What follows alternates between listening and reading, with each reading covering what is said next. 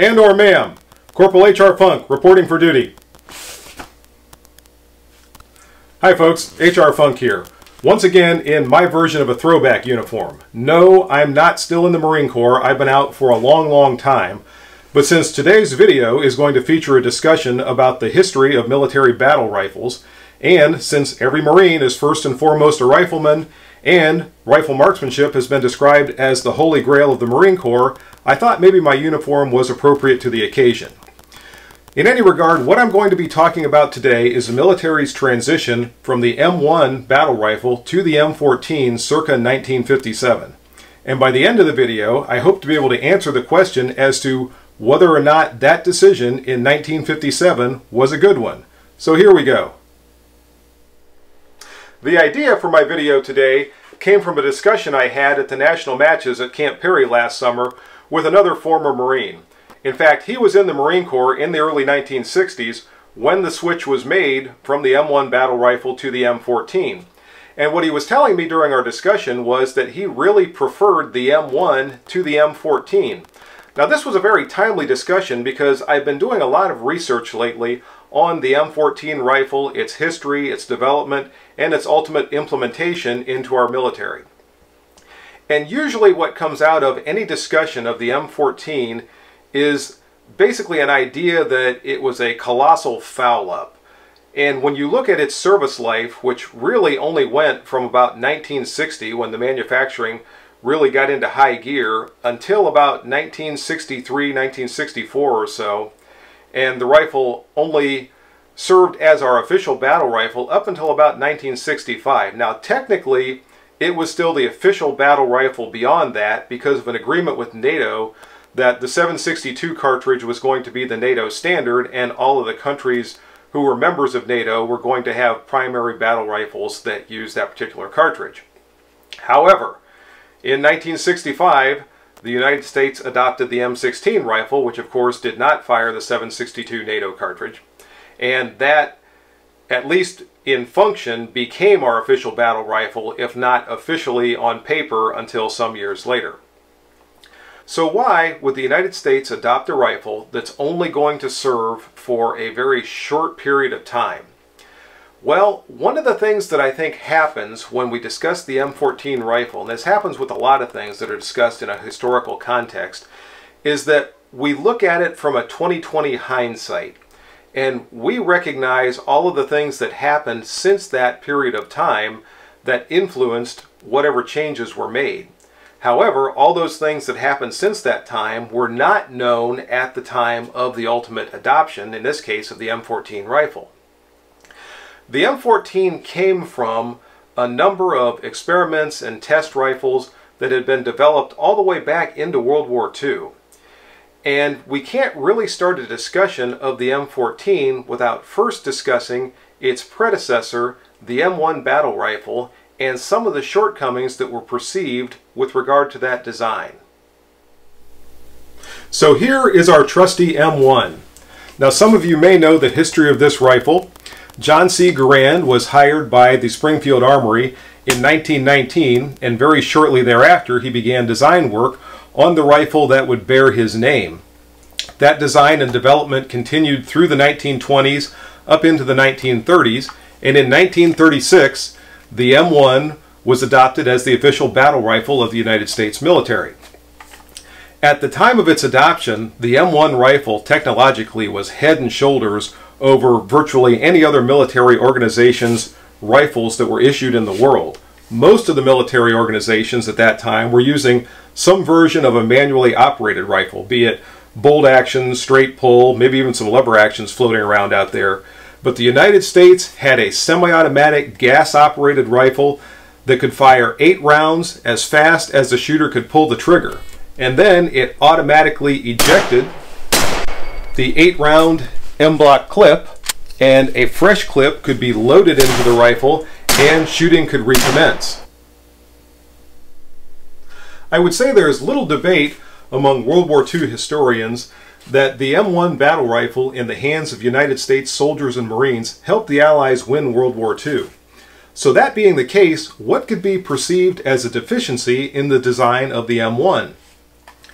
Actually, there were three things that came to light during the war with regard to perceived inadequacies of the M1. First and foremost was the capacity. The M1, via its N-block clip, was limited to 8 cartridges that could be loaded into the rifle at any time. This was something that the troops on the front line desired as a change. They wanted something that would hold more ammunition so they could fire more shots between reloads. Preferably something with a detachable box magazine. Now, part of the reason for that was in order to top off the N-block clip of the M1, and I have a video on that if you haven't seen it, is a somewhat tedious process if you fired 2 or 3 rounds out of the N-block clip and you want to load more rounds into there. Now, you can eject the entire clip and replace it with a fresh, full 8-round N-block clip. But if you want to just single load some rounds in there, it is a little bit more of a time-consuming process. Whereas a detachable box magazine makes that process of topping off the magazine very easy. So higher capacity, detachable box magazine, and the other function or the other feature that the troops wanted in their battle rifle was full auto capability.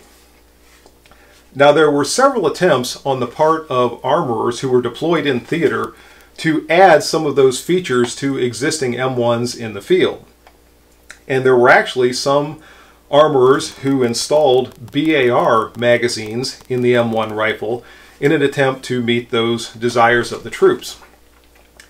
Those ideas were transmitted back to Springfield Armory, and at that point, John Garand and his contemporaries went to work on the M1 design to see if they could incorporate some of those desired features into the M1.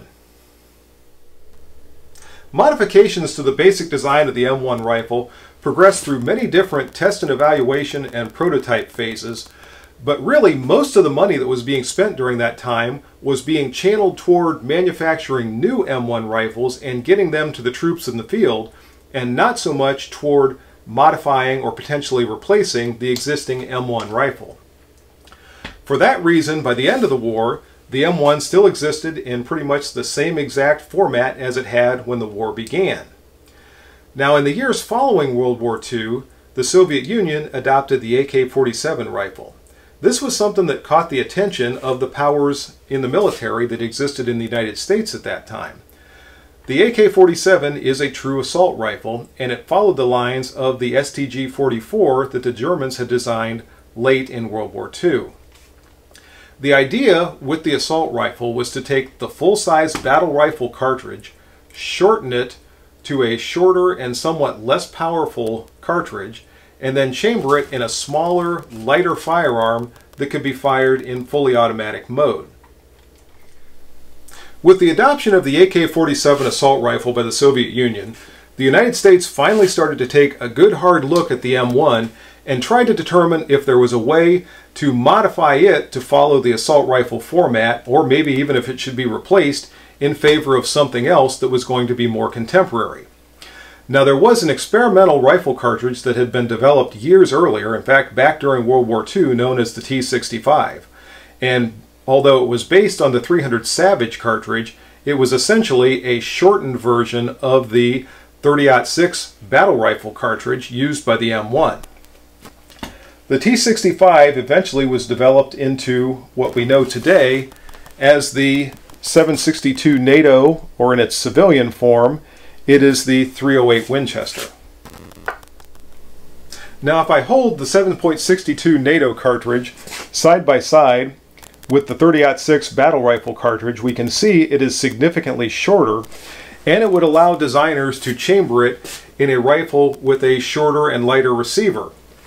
However, the 7.62 NATO cartridge generates nearly the same power as the 30-06 cartridge, so thereby it also generates nearly as much recoil as the 30-06 cartridge, and that was really the Achilles heel to this particular cartridge, and something that later on plagued the M14. Now, this is the point in the story where I think a significant mistake was made.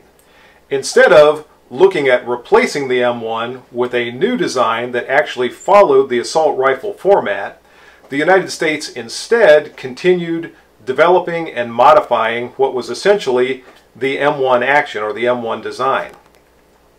There was an upstart company that came along called Armalite that developed a radically new firearm design for the time, and it was something that chambered the T65/762 NATO cartridge and followed the assault rifle platform, and it did a lot of the things that the military was looking to do, but it was so radically different at the time that it wasn't even really seriously considered. It was looked at as a toy, it was looked at as a piece of junk, and basically just dismissed from consideration. Now, in defense of the military decision makers of the time, I've got to remind everyone, as I said a little while ago, the United States just a few years earlier had helped win World War II using the M1 battle rifle.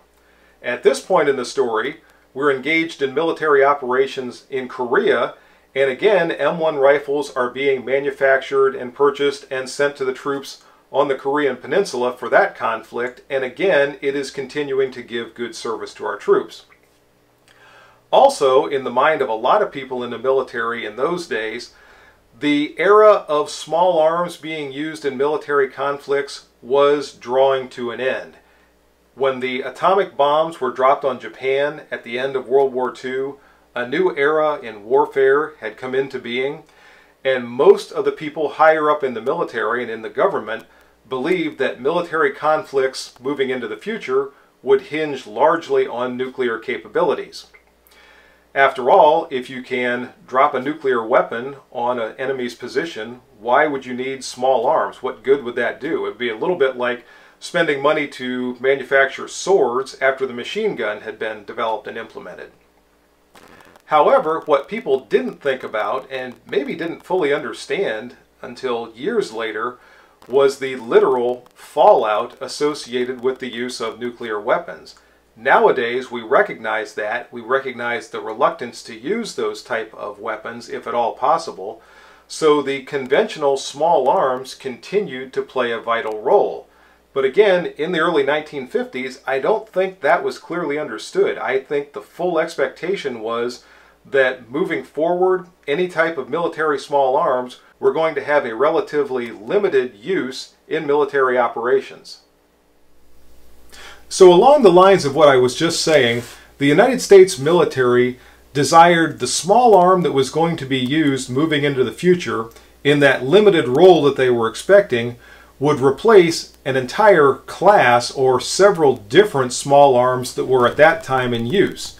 They wanted something that would replace the M1 battle rifle, it would replace the M1 and M2 .30 carbine, it would replace the Thompson submachine gun, and it would replace possibly even the 1911A1 pistol.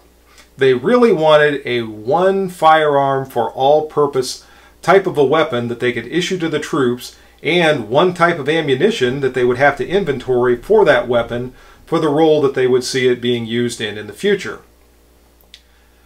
Now, unfortunately, the M1 rifle didn't really lend itself to modification to that point. Again, really, the Armalite AR-10 probably came much closer to that all-around firearm that the United States was looking to develop than the M1 Action or eventually the M14 ever could. Now, what's not known to a lot of people is the fact that the T-48 rifle, which most of the free world knows as the FN-FAL, was very nearly adopted by the United States as the standard battle rifle.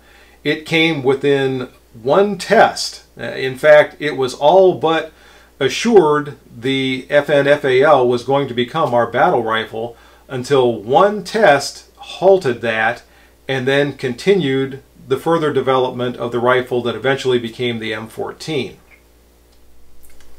But because of the T-48's failure in that one test, and if memory serves, it was an Arctic weather test conducted in Alaska, where the FAL performed poorly, that gave Springfield Armory and the Ordnance Corps time to further modify an experimental rifle that they had been developing for some years at that point, known as the T-44. The T-44 was essentially a slightly shortened M1 style action with a modified gas system, a shortened barrel length, although with the addition of a flash hider, the overall length was greater than the M1. And this was the rifle that the Armory had been developing for many, many years. It was the end result of all of the prototypes and all of the development that began back during World War II on the M1 rifle's action. Ultimately, in 1957, the decision was made to adopt the T-44 rifle as the military's new M14 battle rifle. And as you can see, it bears a striking resemblance to its parent, the M1 Garand. Now, the M14 was supposed to be a shorter, lighter rifle than the M1. And in terms of weight, it's difficult to get a good firm weight on these rifles, and I think that's largely because of fluctuations in the weight of the wood stock. But the M1 rifle is about a 10.5 or 11-pound rifle. The M14 is about a 9.5 to 10-pound rifle. So somewhere between a half a pound and a pound was shaved off the weight of the M1 in the development of the M14. In terms of overall length, the M14 is actually slightly longer by about ½ an inch. And if I take both of my rifles and put them on the floor side by side, you can actually see, well, maybe you can't see, that the M14 is maybe ½ an inch longer, maybe not quite, longer than the M1. Now, mainly that's because of the flash suppressor. The actual barrel length of the M14 is about 2 inches less than the M1, but with the addition of the flash suppressor, that adds some overall length, and again, it ends up being about a ½ inch longer than the M1. Now, you may be asking yourself, if the flash suppressor adds overall length to the M14, why didn't they just delete it from the design? The reason is because the flash suppressor also aids with the recoil, or at least the muzzle rise of the rifle. And keep in mind, the M14 was developed with fully automatic firing capabilities. Now, if you notice, the bottom of the flash suppressor is closed off. What that means is escaping gases behind the bullet vent to the sides and through the top of the flash suppressor to help keep that muzzle from rising, especially during rapid fire or fully automatic firing of the rifle. There was a lot of development that was put into the M14's flash suppressor, and there were a lot of prototypes and a lot of different designs that were tried, and this was the one that was ultimately adopted, and it really needs to be on there, or at least needed to be on there, in order to help with that recoil from the rifle. Now, keep in mind, as I said a while ago, the T65 cartridge that was developed into the 7.62mm NATO cartridge has about the same recoil impulse as the full power 30-06 battle rifle cartridge. So again, the assault rifle concept was not really brought to fruition with the M14. This was really just a modernized version of the battle rifle that had been the M1, but even though it was an attempt at building an assault rifle, or at least something that moved toward the assault rifle format for the United States, the M14 really didn't get that job done. Part of the reason I say that is because a true assault rifle can be fired controllably in fully automatic, or at very least burst automatic fire, 3-round burst, 4-round burst, whatever. And because of the recoil impulse of the M14, it was never controllable in that fully automatic firing mode. In fact, eventually, a lot of the selector levers that would allow for transition to the full auto mode in the M14 rifle were welded permanently in the semi-automatic position, because the rifle was just never controllable in that fully automatic firing mode. Now, the M14 design did succeed in implementing the use of a detachable box magazine, which, as you recall, was identified as a desirable feature all the way back into the days of World War II. However, when you look at the M14 and where that magazine is, you can see right away it has an influence on where the shooter is able to hold the rifle. And this is one of the complaints that my friend that I was talking to at Camp Perry had when he was talking about the M14. He couldn't hold on to it where he was used to with the M1. and if he wanted to try to rest it on something to shoot over it, that magazine was always kind of in the way. Now, some of that, I have no doubt, is a result of his familiarity with the M1. That was what he was originally issued. That's what he was trained on. He was used to holding it where he held it. He was used to being able to rest it on things the way he wanted to rest it, and the M14 just didn't allow him to do those things anymore. Winding back the clock momentarily to the M1, we can see that since there's no magazine protruding from the bottom of the stock, there's no problem for shooters of varying statures or varying arm lengths to be able to grasp the rifle wherever it works best for them, and there's nothing to impede the rifle from being rested on anything or in any position if you're shooting over top of something or even around something for that matter. In terms of weight, as I said before, the M14 is half a pound to a pound lighter than the M1, but when we include the weight of the fully loaded detachable box magazine, which holds 20 rounds of ammunition, all of a sudden that slight advantage of the lighter weight of the M14 dissipates. Let's take a look at just how much this weighs. And here we have our fully loaded M14 magazine on the official Cabela's scale, and it's weighing in well over a pound and a half, about a pound and 3/4. So we can see that that pretty much negates any weight advantage the M14 has over the M1. Just out of curiosity, I put 20 rounds worth of M1 ammunition on the official Cabela's scale, and it's weighing in under a pound and a half, so even when it comes to carrying ammunition, it would have been lighter to carry the same amount of ammunition with the M1, at least loaded for or prepared for loading in the M1 rifle, than it would have been to carry fully loaded magazines for the M14. So in the end, when the M14 was officially adopted, our troops ended up with a rifle that was longer, heavier when fully loaded, and still not capable of being fired controllably in fully automatic fire modes. It did have the advantage of a detachable box magazine, but as we've discussed, that came at the cost of some of the rifle's ergonomics, or at least some of the M1's ergonomics, with regard to how the troops could hold the rifle and rest it if necessary. So when you consider all of that, how could you not say the adoption of the M14 rifle in 1957 was a mistake? Well, let's discuss that for a minute. You may recall at the beginning of the video, I said that we had to discipline ourselves to look at the transition from the M1 to the M14 from the perspective of the people who were making the decisions at the time, not from our perspective of looking back and knowing everything that happened in the aftermath. The alternative to adopting the M14 rifle would have been to continue to issue and produce the M1 rifle, which by the late 1950s, much as it had been cutting edge in the 1930s, was becoming very quickly obsolete. I don't think the idea of continuing to arm our troops with an obsolete rifle would be one that most people would think was a good idea. So when they had the option of the M14, which was at very least a product improved M1, or continuing with the M1, I think the only logical choice could have been to transition to the M14 at that time. Now you could argue all the blunders in the past that maybe the FN-FAL should have actually been adopted as opposed to the M14, or maybe I should say the T-48 should have been adopted as opposed to the T-44.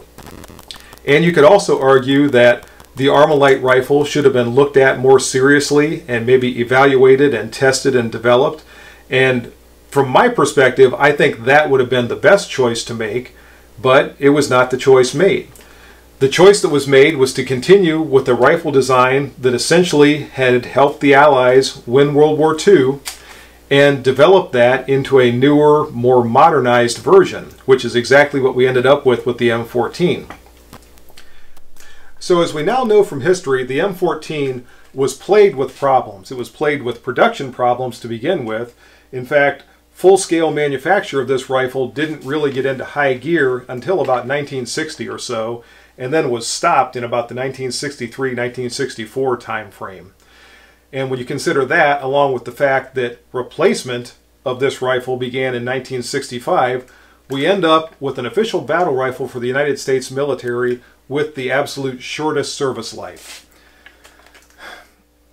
That, coupled with some of the difficulties that were encountered with the M14 when the troops went to Vietnam and started to use this in that country, problems associated with the weight, problems associated with the bulkiness of the ammunition and the weight of the ammunition, which reduced the amount that could be carried, the fact that it was really overpowered for that conflict, and the range capability of the M14 wasn't really necessary in jungle warfare where you were almost at what we would now call across the room distances or across the yard distances. A cartridge that's capable of launching a bullet 700 or 800 yards really isn't necessary when you're shooting somebody 30 or 40 feet away. Also, the uncontrollability of this rifle in full auto fire. And I was just talking or emailing back and forth with another veteran of Vietnam a couple of days ago, and he was talking about the ability to fire back at the enemy when they were being engaged with full auto fire of the AK-47. And when your rifle that you're firing back with is not controllable and you're spraying your bullets over the head of the troops that are firing at you, it's not doing you any good. You need something that is controllable in that type of a situation so that you can put accurate shots on target and try to get yourself out of that type of a conflict. Folks, before I go, I wanted to let you know if you're interested in learning more about this topic, I cannot recommend this book highly enough. The U.S. Rifle M14 from John Garand to the M21 by Blake Stevens. This is from Collector Grade Publications. This book is no longer in print. You have to get it from Amazon from their used books, and it's not inexpensive. I think I paid $80 or so for this book, but it is a wealth of information on this topic going all the way back to some of the things I was discussing taking place during World War II and before, all the way up through the development of the M21 sniper system. Again, very good book. So it's 1957. Ike just started his second term as president. Chevrolet came out with one of its most iconic models, and the United States military adopted a brand new battle rifle. Was that a good decision? Truthfully, I think it's about the best decision they could have made at the time. Now, you could argue that there were decisions predating that that could have been different and had a great influence on the development of this rifle, or what ultimately replaced the M1 Garand. But at the time, I think the adoption of the M14, as brief as it was the best decision that can be made.